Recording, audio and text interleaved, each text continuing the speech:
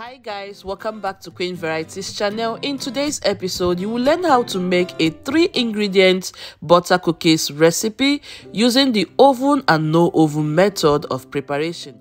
This is also an eggless choco chips butter cookies recipe, and for those of you who don't like eggs, trust me, you're going to enjoy this crispy, crunchy outcome. Don't forget to like and subscribe to my YouTube channel to get instant notifications whenever I upload any video. Kindly share my video with your friends, loved ones, or anybody you want to share it with. Thank you. Okay guys, so first of all, I'm going to introduce you to the ingredients. I have butter. You can use margarine as substitute. This is softened butter. What I'll do now is to open it up and scoop it right inside this place. You're going to beat this butter for exactly maybe 3 minutes, okay? You want the appearance of the butter to become whitish in nature.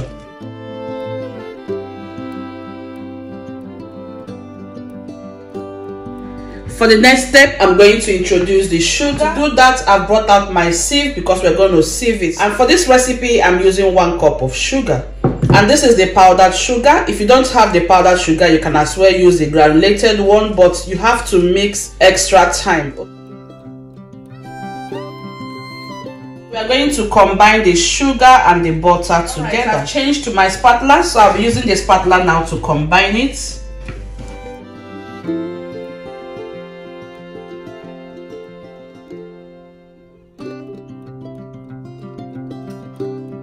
We are going to add the flour. For this recipe, I'm using 2 cups of all-purpose flour.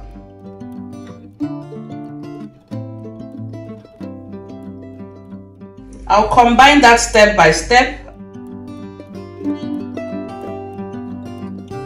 At the same time, I have corn flour here, so I'll add it. This is 1/4 cup of corn flour, just to make the outcome of the biscuits to be crispy in nature. If you don't have the corn flour, you can replace it with just extra 1/4 cup of flour. My hands are properly clean, so I'm going to use my hands now to combine it.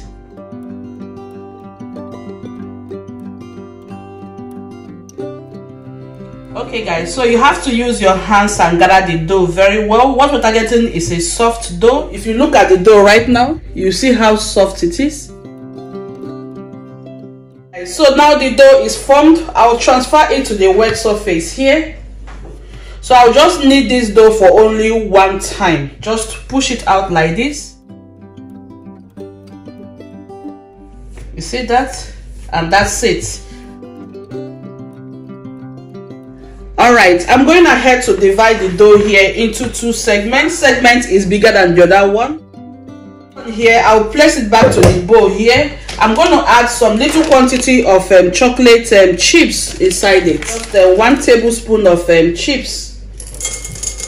And then I'll fold it into the dough.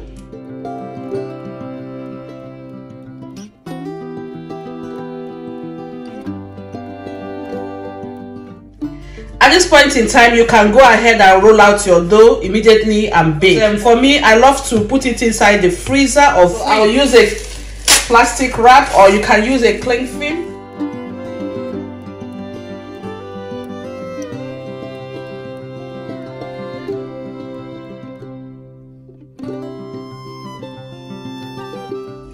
Okay, so into the freezer, I'll be leaving this for 10 to 15 minutes. Stage of preparation. Here we are going to create the chocolate flavor. Yes, so we are going to basically repeat the same ingredients that we use, but with the exception of very few that I'll be introducing. All right, in this glass here, I've got 250 grams of butter.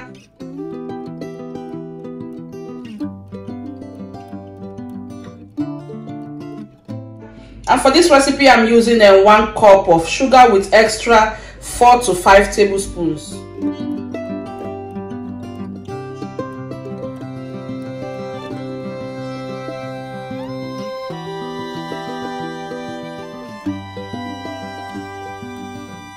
So for this, I'm having here 2 cups of flour.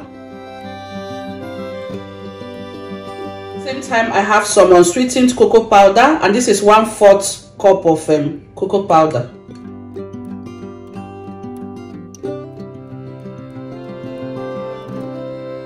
4 4 teaspoons of vanilla aroma. If you're using the extract, just use 2 teaspoons of extract. Sorry, I almost forgot my baking powder. 1 teaspoon of baking powder.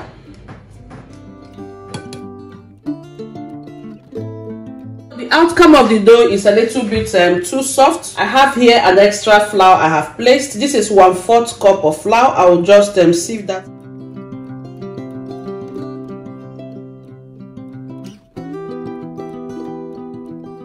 I'm going ahead to add some corn flour. I want the corn flour to give it a little base like we did with the butter flavor. If you don't want to add the corn flour, just add extra little flour. Having achieved the perfect dough, I'll transfer to my wet surface now, and like we did earlier on, I'm going to knead it. This I will do twice, just so that the corn flour I added last will incorporate inside the dough.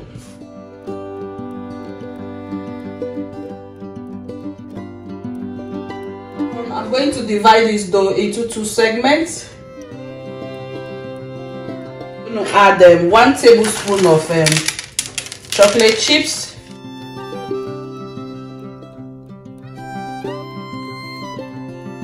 go ahead, like I said earlier on, and form your dough, your cookies, and bake. But like me, I always like to leave it in the fridge for extra 10 to 15 minutes to firm up a little bit before I continue.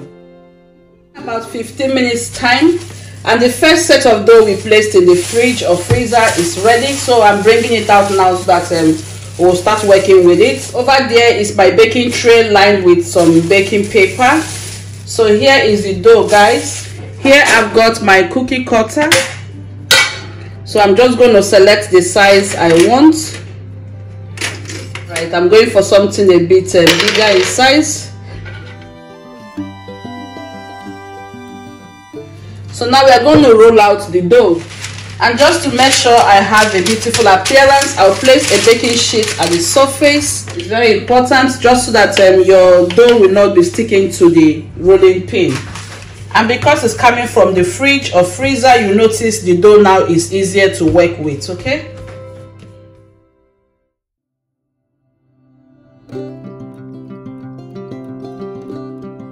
I'm going to use my cookie cutter to just get some cuts.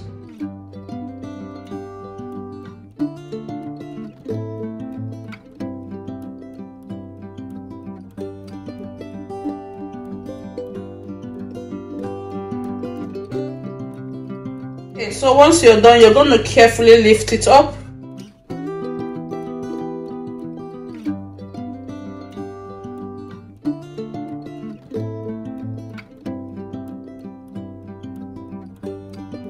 So this is what you continue to do until you have rolled everything out, and then we'll bake.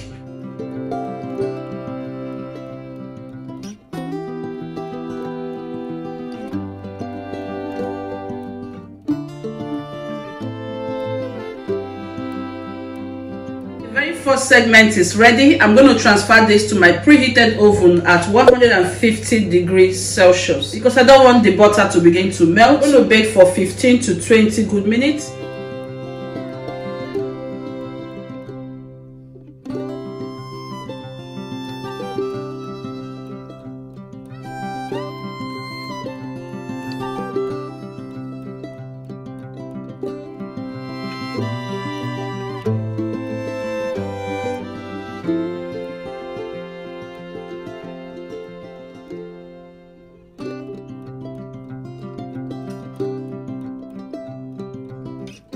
Guys, so the chocolate one is also ready. At this point in time, I'll be transferring it to the oven while I'm going ahead to bring out the other one in the oven because it is all right, friends. It's been about 15 to 20 good minutes now, and the first cookies we placed in the oven is completely ready. Just in case you're not sure whether yours is ready or not, just take a good look at the sides. Notice the sides are golden brown in appearance. The cookie is still soft, so you're going to give it some time to cool down completely, and then you will get that crispy, crunchy effect. So look at how beautiful they turned out. Just take a good look at the cookies. This is perfect for the season. You can make it for your guests, your friends, anyone you want to make it for, okay?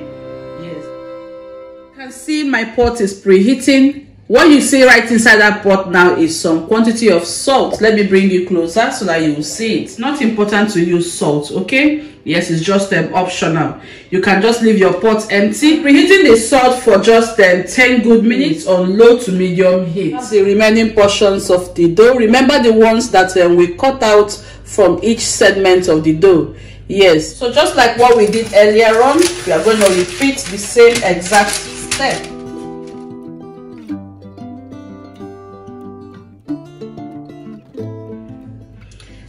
I'll carefully lift the dough and then join it with the chocolate flavor. Okay, so I'm going to fold the dough together.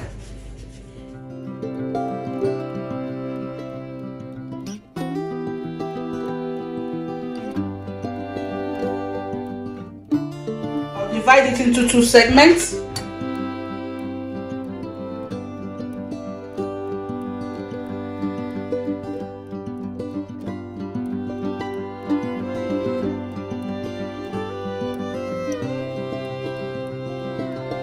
I've gone ahead to grease my pan and I've placed baking paper inside it. It's optional. You just rub some little quantity of butter or oil at the base of your pan, just like when you're making cake.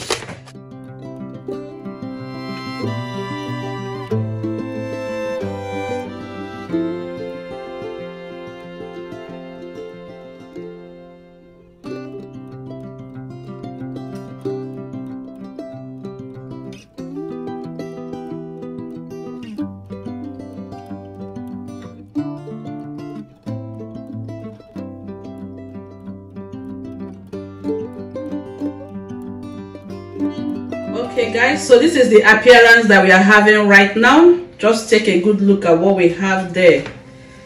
The pot has been heating for like 10 to 15 minutes. So in case the pot you're using is deeper, all you have to do is to put a rack inside it. The size of pot I'm using is very okay because the edges are going to hold my pan. This pan is not sitting at the base of the pot. The edges of the pot is preventing it from sitting at the base. So please make sure that your pan is not sitting at the base. It's very, very important. Otherwise, your cookies will burn. So instead of that, you can use a rack like this to prevent it. We're going to cover the pot now and bake for 30 good minutes. Back is exactly 40 to 45 minutes later. Oh, this is what we are having, guys. Did you see that steam? It's almost getting burnt. I have to be fast. So this is the appearance of the cookies. It's ready.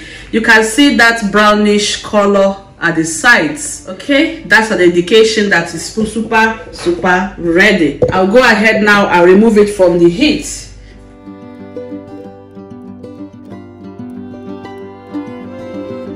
Look at it. Oh my god, my kids are jumping around the corner waiting for these biscuits.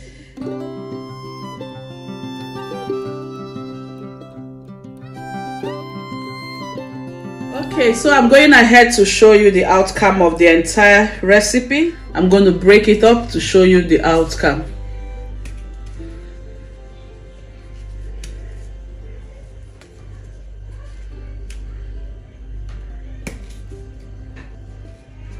That's our beautiful cookies. And guys, this is my favorite. This one here, oh my god. Thank you so much for joining me in today's episode. I really hope you have enjoyed it. If you have, kindly like, share this video with your friends, loved ones, or anybody you want to share it with.